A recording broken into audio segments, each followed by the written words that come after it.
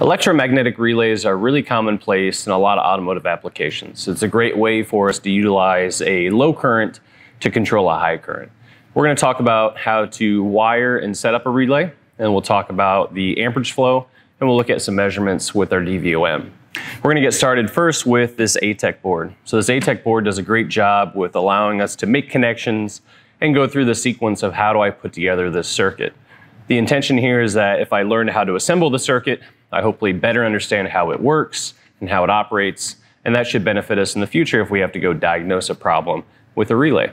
First, let's talk about the relay that we've got and the board we're going to use. This is an S.E.T set board, allows us to put components in different places on here, make connections with the jacks as well as these jumper wires, and really experiment and try to work through how do I get current flow from the positive side to the negative side in order to make it circuit work.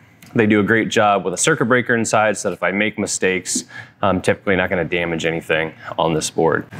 Let's start with this relay and how it operates. So a relay, as we mentioned, is a great way to control a high current or high load with a small current or a small load.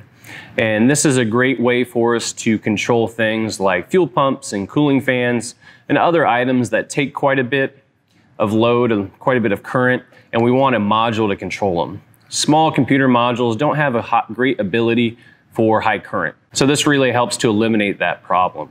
The other thing that it helps with is that if I put this relay out in the engine bay near the cooling fan, I greatly decrease the amount of wire that has to carry a higher amperage going from the fan to the battery to the control source.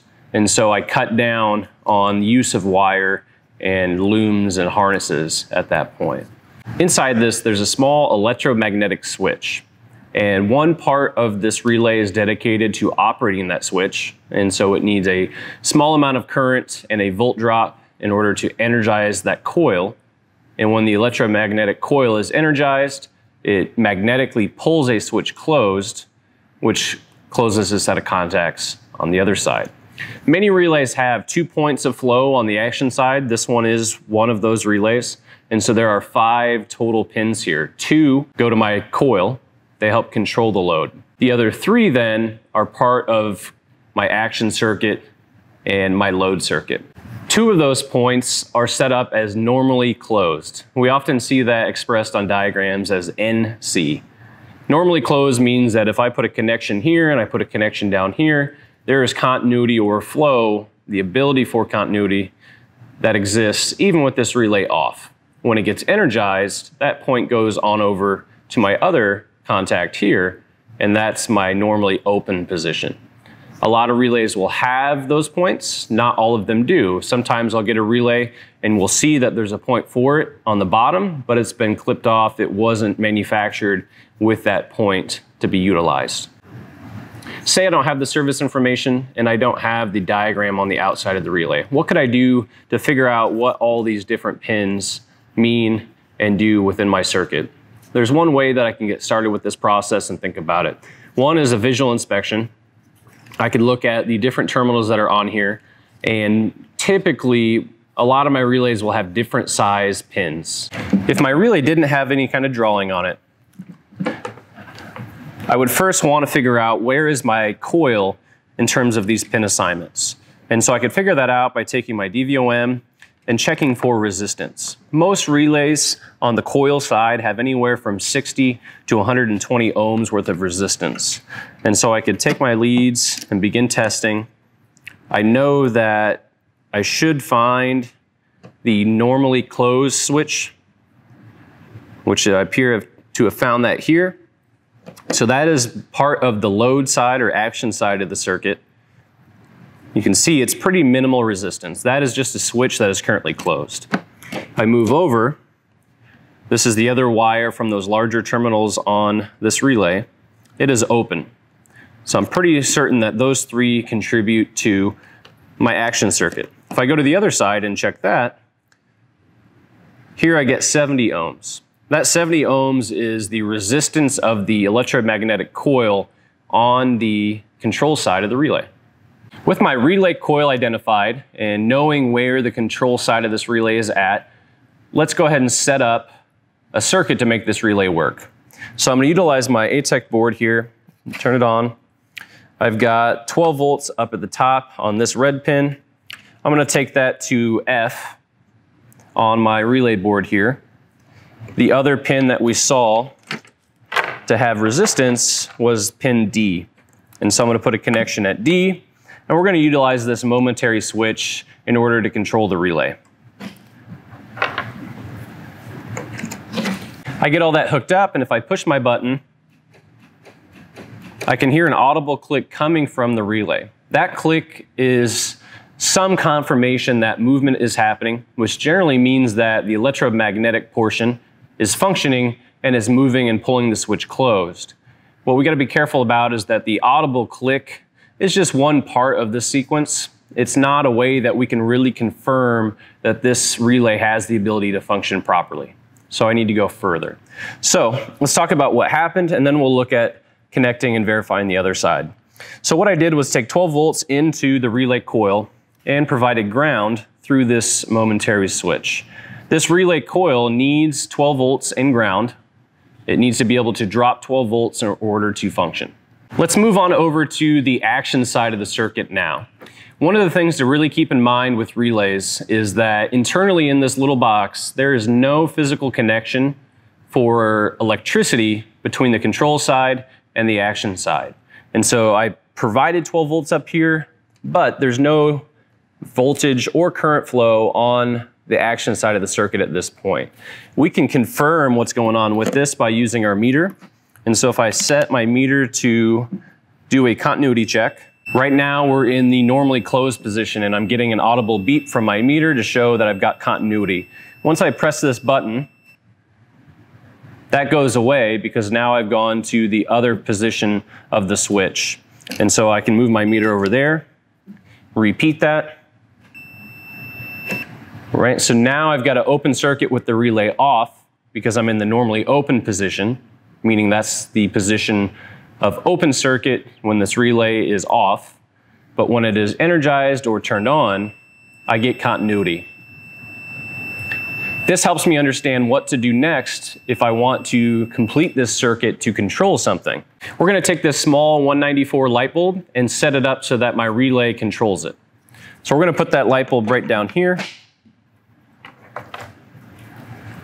Remember, I need to take 12 volts and provide it to the action side. So I've got to take another connection of 12 volts here at the top.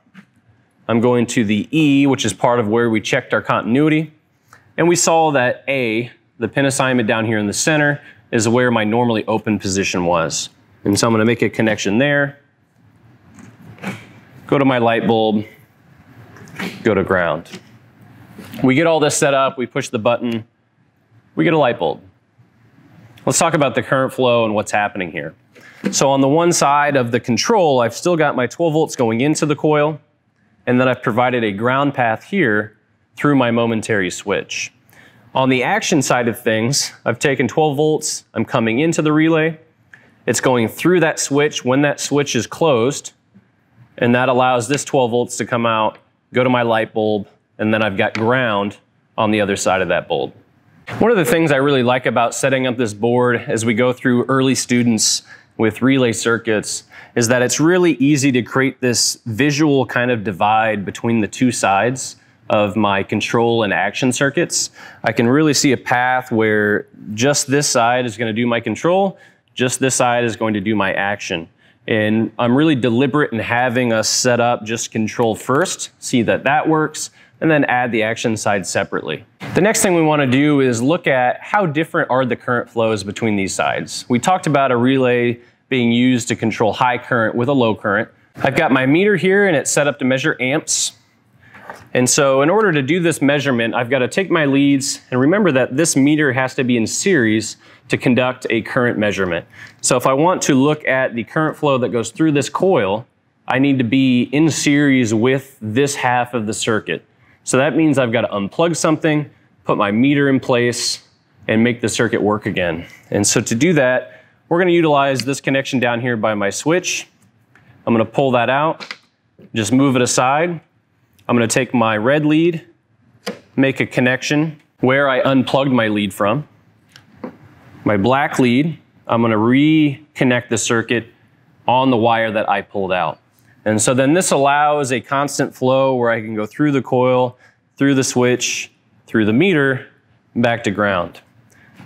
So as long as my fuse on my meter is good, I push the switch, it comes on.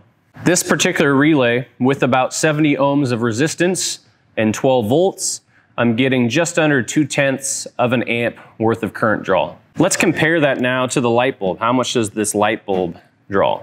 I'm going to repeat the same measurement. I've got to make a disconnection in the circuit, put my meter in place where that was. It looks like we've got just over 0.2 amps worth of draw on this, a little bit higher than my control on my relay side, but that's largely because this bulb is so small.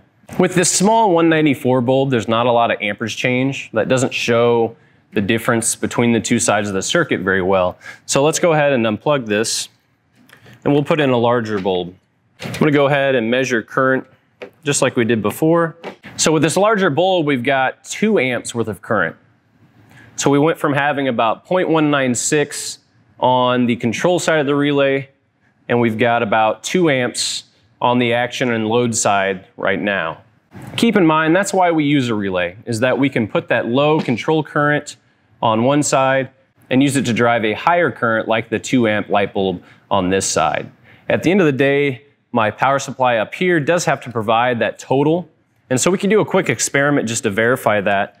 If I put my light bulb back in the circuit and I put my meter up top here, we've got about 2.1 amps, which is the sum of my control side and my action side with this larger bulb.